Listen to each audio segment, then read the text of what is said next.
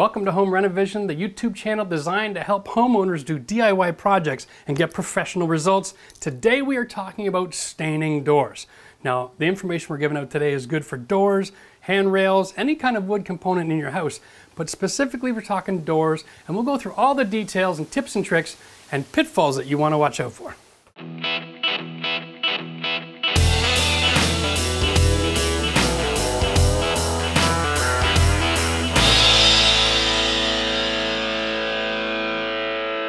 So today we're going to talk about staining a wood door. And the information we're going to cover today covers for doors and handrails and spindles and rework. I'm going to give you all the information you need so that you can make the decision not just on the materials that you're staining, but also on the products that you're going to use. We've got oil-based, water-based, different kinds of finishes. There's a lot of product on the market, and so we're going to help you navigate which one is best for you. So today we're going to use a gel stain. It's easy to apply, doesn't make a lot of mess, so it's a great DIY stain. It also sets up in a couple of hours so that you can start the finish go process pretty much right away. And with any luck and good dry weather, it could be a one-day project. All right, so here we are ready to do our door. Now it's a standard solid wood door. It's 1 3/8 inches thick, so it can be used interior and you can replace an existing door. But like I said, we're using this in our shed, so make sure you check out that shed video at the end of this. There'll be a link. Before you get started though, you really want to make sure you've got everything you're going to need. I love these little blue towels, so this is the towel I use to apply my stain and to wipe it off. You're going to need some sandpaper just to make sure your doors are ready, some Varsol because these are oil-based products, okay? We didn't go with the water-based on purpose because this is an exterior application. If you're doing interior, feel free to use the water-based. But this is our gel stain, and of course our steel wool, which is really fine. This is a 4-0 steel wool, and this is used after we're done our finish just to help get all the little bumps out and just make it look perfect. It shines like glass. So I'm going to get all this out of the way real quick because we have to prep this area. And we'll go through all the stages just so that you can see how it's done. And then if you have any questions as you're watching this, you can ask them in the comment section below. And of course, I know it seems crazy in a world where everybody's trying to get money for doing nothing, we still answer all your questions every day. So when you get your door right from the factory, it's not ready to paint. And I know that might be, really, that's a bit of a surprise, but what it is it's a pretty smooth surface. But if you just go and feel it, you're gonna find first, it's dirty. Secondly, there's gonna be areas of imperfection, okay? Little areas like this in the corner. Okay. And if you see nicks and scratches, little dents just from the shipping process, because it's solid wood, just sand them out. Make sure your surface is as nice as you can get it. And as a rule, of course I always try to sand with the grain to finish everything off. Now, if you have any holes, this would be a great time to use a filler. But what I like to do is suggest that you take a look at your door before you take it back from the store.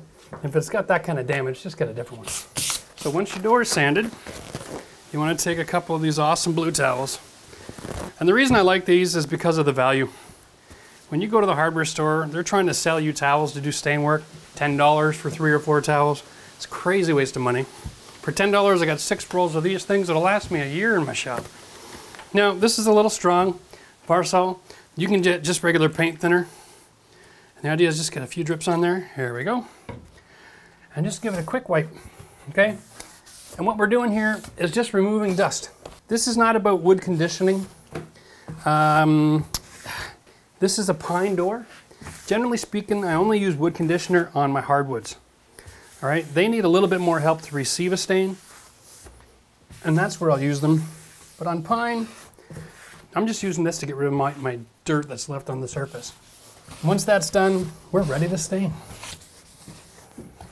So once we got our surface prepped up, and you've given it some time to dry, which is very important, because you want to have this going on without the assistance of the varathane at different concentration levels here, thinning it out and getting different stains. So give it some time to dry. We're awesome here. We're out in a garage, nice breezy day. So we have some wind. This only took about 20 minutes to half an hour. Gloves, people. All right, oil stain, definitely gloves. There's a lesson I learned a while back. I didn't wear the gloves on a job site, and I forgot that when I got home that night I was going out for a fancy dinner. And I went out for a fancy dinner and my hands were all stained. Oh my goodness, I looked like an idiot. Now I wear gloves because I don't try to pretend that I remember everything my wife's going to get me to do. Here we go. Just take your paint tool. This has to be opened up. Remember, oil-based products don't get shaken. They get stirred. Okay? So do not shake your oil. One of the best things about gel stain is it hardly has to be stirred at all. Now you'll see real quick here with the gel stain, there's not a lot of action going on there. There's no color changing, there's no nothing going on. Stirring this is almost a little bit redundant. All right? So the reason I use this is so I can throw it out, just to demonstrate to you that there's not a whole lot going on there. Traditional liquid stains, totally different. If you don't stir it, you don't even have a stain. You're gonna have parts of the stain, but you're not gonna have a whole stain. Now, the reason I love this as a DIY, honestly, is because you don't have to be all that careful. You don't need a paintbrush. This is not Leonardo da Vinci time. You just want to get this stuff on here. You want to get it on liberally, okay? This is a rub on, let sit for 2 to 5 minutes, and then a wipe off. Go with the grain. You only want to work with what you can comfortably reach because you don't want to be reaching across this wet stained table and get covered on all your clothes. So I'm just going to do up to the middle. And I'm going to do panels as much as I think I can do in about 3 or 4 minutes, and then that'll be it. And then I'll stop and wipe it all off. Because it takes the same amount of time to wipe it on as it does to wipe it off. Now this stain is awesome. We haven't seen a lot of gray stains on the market, but because everything in our design palette nowadays seems to be gray, having a gray stain is a really great option. Now, of course, Varathane has 2 different grays on the market now, so you can go lighter or darker. This is actually their darker version. And I think I'm going to run out of time, so I'm just going to finish a couple more cross members here, and we'll do all the interiors later. Now, you can see this does not take a great deal of skill. This is just about getting things covered in goop. And that is really good enough. Now, you can apply the stain in all kinds of directions if you have to fill gaps, but just finish wiping in the direction of the grain, okay? That's really the secret. And where you see the grain change with the panels, when you're all done, just make sure that everything is in the right direction. All right, so that has been 2 to 5 minutes. Now we're going to stop adding the stain and we're going to take it off. Remember, we don't want to let it sit for too long or we lose our ability to manage our consistent color. All right, so we're just gently wiping what we've stained. Make sure we don't leave any big blobs on there, okay? If you do, wipe them out. Now we're doing, this is your quality control. All right, this is where doing it yourself is going to pay dividends. Because nobody's going to make it as nice as you will. It's your house, and you're going to know exactly what you care about, and you're going to be able to take care of this to the whatever quality that you're going to be happy with. If you're not happy with something, and if it's too dark, you can always put a little bit of Varathane on here and wipe it a little bit off, okay? Or if it's not dark enough, once you've gone through this process, you can always come back with more stain. I'd say give it about a half an hour and then try it again. But make sure the whole door is done first. Before you make that decision, you might be surprised and change your mind once you see the rest of the panels changed over. So now we got another couple minutes.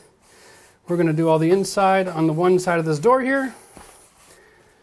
And then when I'm done, I'll switch around and I'll work the rest of the door from the other side.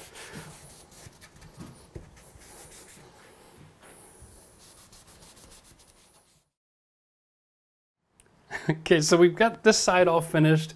The other 4 sides are all sealed as well, which is very important because this is going to be an exterior door. All 6 sides of the door have got to be stained and sealed so that it's waterproof. You don't want to let moisture creep in and cause problems with your door. Now, for the sake of time, I'm not going to let that completely dry. And the reason I'm not is because this is, after all, a shed door. And that was the inside of the shed door. And I don't have 4 days to mess around with oil to do a coat and let it dry, wait till the next day. So we are going to cheat and get right onto the second coat right away. And I just wanted to mention, make sure that the best side of the door is the one that's facing up. It almost goes without saying, but you'd be surprised. Some of the comments I get, it's amazing. You know, there are people out there who want to do DIY projects with little or no experience. And hats off to you. I still think even if you're starting from that position, you're still the best person for the job. So some of the information I'm handing out seems a little bit obvious and redundant. Bear with me because we're trying to help a whole lot of people with a whole lot of different skill levels. And it's the same thing here, guys. We're just going to go along. We're going to put a nice, generous coating of this on. And whatever I can stain in 3 minutes is what I'm going to get done. And that is it. And we will come right back, just like we did on the other side, and clean it all off. Now, if you're wondering about using the acrylic products for interior doors, very much the same. The biggest difference and advantage, I would say, is that you can go with a really short drying time. Now, there are some finish applications in the polyurethanes that you can use on a door in the oil that have got quick dry time as well. I always found that the faster something dries, the shorter it stays performing well. And I guess is that proper English? The more you cheat so that you can make something move along quick, the more it costs you, both in the product that you're purchasing and in the performance. I think that's just a basic rule. So if you want to get something that's going to perform well, especially for exterior, get something that's going to take the whole 12 hours like a normal oil to dry. Don't be in a hurry to get something done just so that you have to go ahead and do it again in a few years later. All right, so our door is completely stained, all 6 sides. Now, this is the biggest warning I've got for you. Be patient, all right? Let the darn thing dry. The #1 cause of wrecking a stain project is moving along too fast. This is the part where we just close the door, we walk away, we let it do what it does. I know it's a penetrating gel stain, and after 3, 4, 5, 6 hours, you could come out here and it's going to feel dry. But what's going to inevitably happen is you're going to grab that door, flip it over, and you're going to leave your fingerprints on it. You're going to wipe that stain right out of that door where you grabbed it, and then you're right back to the beginning of sanding it down and staining again, and then adding another 12 hours of dry time to your project. So just let it go. Come back the next day, put a finish coat on. Again, let that one dry overnight. Then flip the door. This is a 3-day project when you're dealing with oil. Necessary if you're putting it outside. If it's an interior job, you can do 2 coats of stain, 2 coats of finish, all in the same day. But if it's an exterior job, don't even try to cut corners. Stick with the results that will last. Go with the 12-hour dry time product and just be patient. All right, so we're gonna let this dry. We'll close the door. We'll come back tomorrow and finish this bad boy off. Well, it is the next morning now, and we are looking at a door that's been sitting here, I guess it's about 18 hours. So we're kind of in the middle of the range for oil-based products from 12 to 24. This time of year it was a little cool last night, but not too humid, so it's dry but a little tacky. Remember, this is a penetrating stain. So because it's a little tacky, I'm just going to give it a quick rub and just pick up anything from the surface here that's left over. See, there's going to be a little bit of residue sitting on the top in areas where the stain was applied thicker, just because we haven't waited quite as long as necessary for our current conditions. And that's fine. That's not going to hurt anything. Oh, yeah.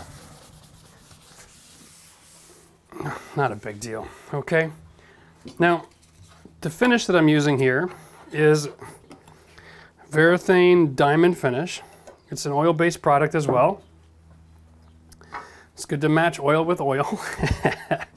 Now, this is designed for exterior, so it's going to have some UV protection. And of course, I'm just going to pull this out. You can see the honey-like sludge in the bottom. And this is why they say you need to stir this. Of course, there is one rule of thumb. You never shake an oil base. You can shake acrylics and latex, but you can't shake an oil. You'll actually put so many air bubbles in that product that'll render it useless. You won't be able to apply it. It'll just dry with all these pits everywhere, and you have to sand it all back when you're finished. And so you stir until the honey-like substance is gone. And you don't go vigorously here. You can also whip the air into that if you stir too quickly. So you take your time. It's one of these places where patience is a virtue. There we go. Now that is perfect. One of the things you don't want to have happen is you don't want to have drips on your door.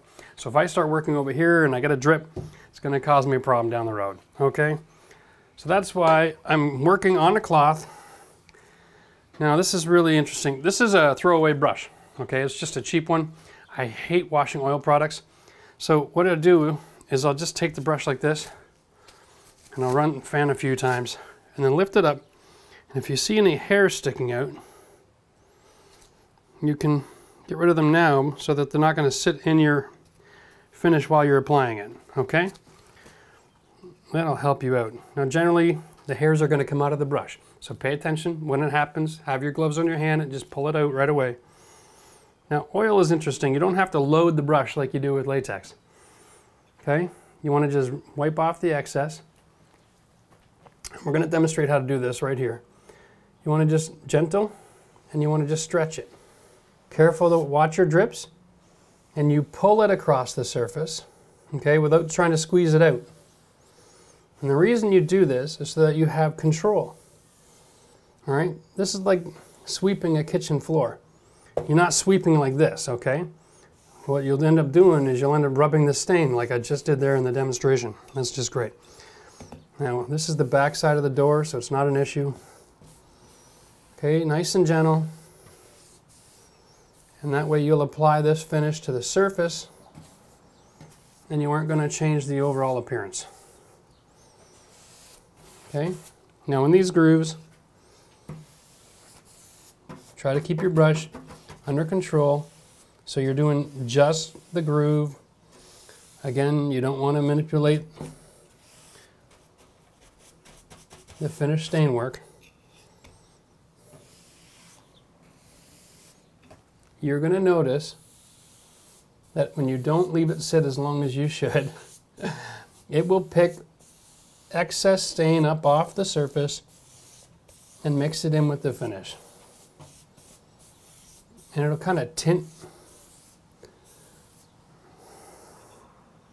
So when you're done with this kind of a product, it's a one and done. You don't want to save this for the next project because you're going to have little bits of that gray rub stain sitting in the finished product in the can afterwards.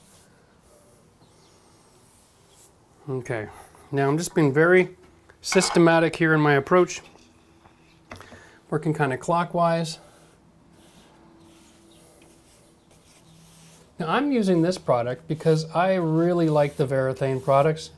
I've got a fair amount of experience with it over the years. This is a product that's been around a long time, something that my grandfather has actually been using and turned me on to. But if you have an experience with a different finish, oil-based or shellac, then put it in the comment section below. I'd love to get your take on this. I like to see what other people are using, give it a try on one of my projects the next time. Always down for learning a new trick. And the reason this is a great DIY project is because it doesn't really matter how perfect you are with this. This is all about patience, and just keep running it until everything is covered. All right, so the process is really quite simple. Just make sure that you're watching your drips. So I like to, when I'm filling my brush, I don't just drop it in here and squeeze and pull. Right, I'll drop a little bit there, throw a little bit there, around the side, and then I'll spend some time and pull it around the corners.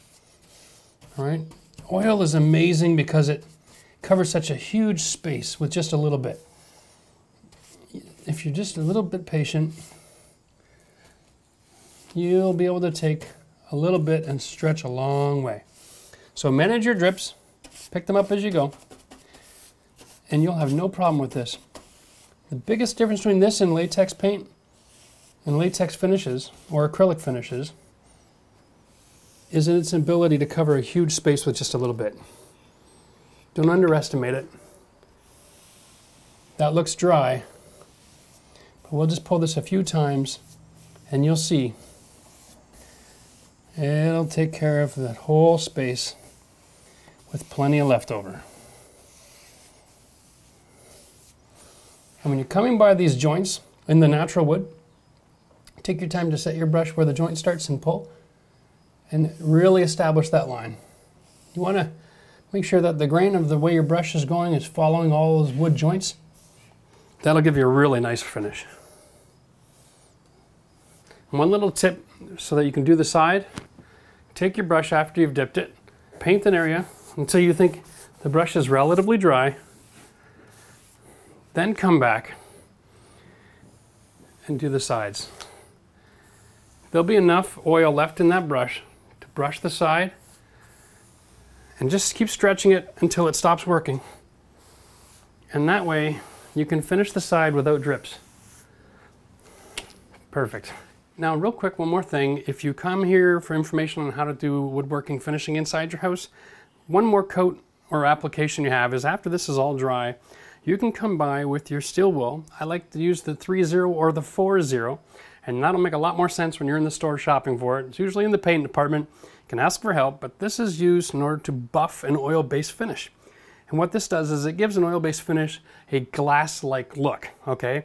Now the finish might be satin or semi-gloss, but this will make it incredibly smooth. Also very easy to clean after that. So if one coat you're not happy with the consistency of the finish, you can always do a second application. I would suggest sanding with the steel wool first, wipe it down with a cloth with a little bit of varathane on it, and then do another application. But when you're done, always use your steel wool. This is more of a polisher than a sanding process. So you can polish your finished door with this, and then you're gonna love your finished look. All right, so here's a pro tip for you. When you're using your brush with oil-based products, you don't wanna wash this out. And yet we're sitting here with a situation where we have to do one side, let it dry for a day, flip it over, do that one, let that dry for a day, possibly another coat on each side. That can be 4 days. And this brush, if you don't take care of it, it's gonna be 4 times you gotta buy a brush. Here's a secret to take care of that problem. That's why you like nitrile gloves. Grab your brush, take your gloves off when you're done.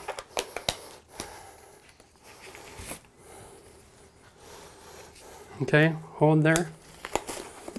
Take off your glove. And your glove can become the container for your brush. Now you can just set this down knowing that there's no air getting to the brush.